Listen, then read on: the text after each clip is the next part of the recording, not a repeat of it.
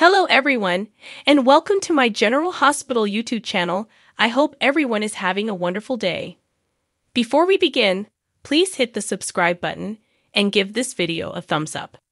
How is Nina hoping that Ava can assist her?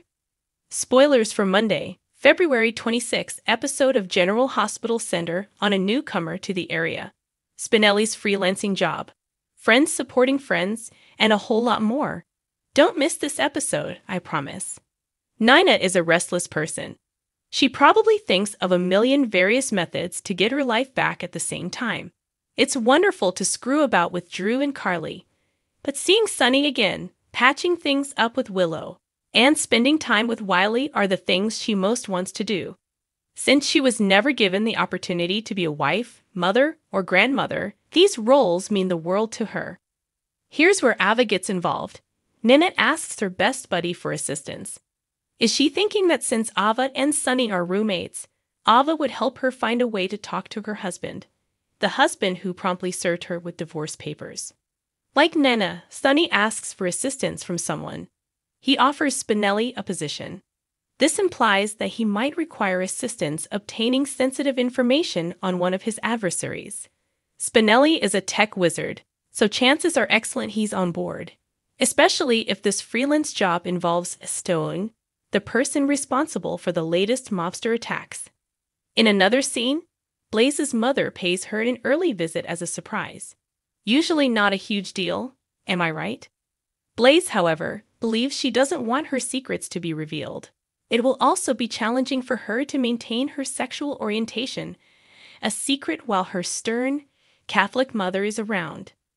Will things go well when Blaze and Natalia get back together, or will disagreement control their bond? Teasers indicate that Curtis is going to give Drew some support. Is he going to be Drew's angel or his devil at this point? What does Curtis advise him to do if this has anything to do with his current dilemma involving Carly and Nina's whiplash revenge and forget retribution? Put Nina behind him and adopt the moral high ground? Or choose the low route and expose Nina's cunning tactics? Above all, will his relationship with Carly be jeopardized by his decision? Regarding Carly, it seems that she meets Joan Jagger. She also doesn't feel particularly good about it. She's actually nervous about John because of the vibe he puts off. Her BS detector was faulty not too long ago since she was receiving only positive vibrations from Mr. Brennan. She is not going to commit the same error twice. Is this related to Sam and Danny's recent conflict? Spoilers for General Hospital's Friday, February 23 episode center on important choices, crucial dialogues, and a lot more. Don't miss this episode, I promise. Naturally, Sam is still in shock over the commotion her son Danny created when he was brought home by a police officer the other day. Are you blaming her? He first departed from home without informing anyone.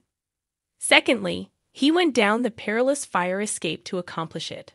Third, he drank alcohol when underage with his pals. Finally, the cops apprehended them while they were acting. Sam is speechless, of course, and she can't help but wonder if her son's courage in the face of peril comes from his father. Sam still needs to digest what transpired even after speaking with Alexis. This must be the reason she goes to the one other woman in Port Charles who understands her predicament. Elizabeth is that too. Ultimately, Jake, her son, is Jason's child. Wait for Sam to confide in Liz. This is advantageous since the head nurse at GH is a wonderful listener and advisor. Sonny Corinthos's personal and professional life are not going well. However, he can't do nothing except sit there. Does his decision to make a huge life change stem from all the broken relationships in his past? Or is it because he has this target resting on his back? Whatever it is, he isn't feeling jealous at the moment. Tracy had already made an effort to determine whether Gregory would be interested in going to Brooklyn and Chase's wedding together. Tracy attempted to conceal after finding he had previously invited Alexis as his platonic plus one, but it was obvious she wasn't pleased. Gregory naturally can't let this go and presses Tracy to give him an explanation. In other places, in spite of present and future problems, Christina and Blaze are growing closer. They are allowed to spend a nice evening together before any drama arises to further complicate matters. Lastly, if TJ is worried as the teasers imply, what is the cause of his concern? Does this relate to the trip he and Molly are doing as surrogates?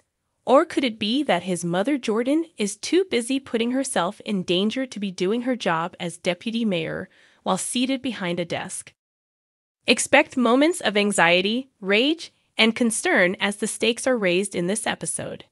Expect this episode of General Hospital to feature an enraged Sonny, the surrogacy narrative, and an unexpected heart-to-heart on Friday, February 23, 2024. View the preview of the video below. When TJ asks Molly if what they saw was unusual, he becomes worried.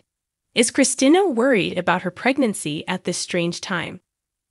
When Christina tells Blaze that she thought the kid was hers for a brief moment, it's a huge revelation. By this, what does she mean? Tracy is asked to join us by Gregory. Is this for a particular wedding or something else like dinner? What will she choose? Liz poses a pointed question to Sam at GH. If Sam is concerned that something more sinister is happening, she wants to know. Is Danny involved in this heart-to-heart conversation? As Cyrus and Anna continue their collaboration, it appears that Cyrus is curious in the man they are pursuing. At last, Sonny hurls a glass angrily. This time, what in the world is enraged him? Which one is the bait that is red? A new identity surfaced as the possible mystery man responsible for the deaths of important organized crime figures on the Thursday, February 22 episode of General Hospital. Kind of. Sonny's unique way of talking like a thug paid off when Selena allowed him to confront her tainted goon. The minion could only come up with one name for them: Stone. One by one, mob bosses across the nation were falling from grace. After 2 assaults and a mole search within his own company, Sonny Corinthos is still seeking to identify the culprit. One of his finest allies, Selena Wu, and a rival mafia, provided him with his greatest lead. They struck an agreement, and she stuck to it. She led him to the goon she had neatly tied up for Sonny. He didn't have to wait long to get one name out of the guy when he was all marinated and waiting for him, Stone. As soon as Selena's goon mentioned the name Stone, 2 possibilities sparked discussion and, more significantly, conjecture among the fans. Stone refers to 2 potential people of interest. FBI agent Jagger Cates first. The dude hasn't seen Port Charles's hide or hair in 30 years. However, he must investigate a case involving WSB weapons that have been stolen and are being utilized by organized crime to kill VIPs. If you're the one spearheading the probe, what better method to avoid suspicion? Jagger retains a resentment against Sonny despite his absence from PC. Naturally, there is a relationship between Stone and Jagger's younger brother, who held great significance for Sonny as well. Stone passed away from complications associated to AIDS back in 1995. Consider Jagger's connections within the FBI and his wide range of resources. Perhaps include his deep-seated animosity towards Sonny and the entire mafia existence. Add to that his relationship to the name Stone and the sibling he lost nearly 30 years ago. Furthermore, he might be the man Sonny is seeking. Alternatively, he might be the enigma. Jason Morgan is no longer with us, as far as the people of Port Charles know. He passed away in 2021 on Cassadine Island under the debris of a collapsing tunnel. He was there to support Britt in freeing Liesel, and then drew from Victor Cassadine's grasp. Burton is scheduled to return to GH approximately in early March, having left the show 3 years earlier. Thus, this might be how they involve Jason once more. Ultimately, Spinelli, Bradford Anderson, gave him the moniker Stone Cold, and it stayed. Has Stone Cold's mind been tampered with once more? Was Jason indoctrinated to eliminate the top officials in the mob? Did Jason decide to turn vigilant against the top offenders in the United States after regaining his memories of Quartermain? Above all, what would it take for Jason to become hostile towards Sonny? It was the 2 of them against the cosmos so many times. What would also make him incapable of defending Carly and her children? Why would he avoid his own children, or his children's mother, for that matter? It would require much. Stone Cold Jason Morgan might be in for the fight of his life when he comes back. Thanks for watching if you like this video. So please don't forget to subscribe my channel and don't miss any updates.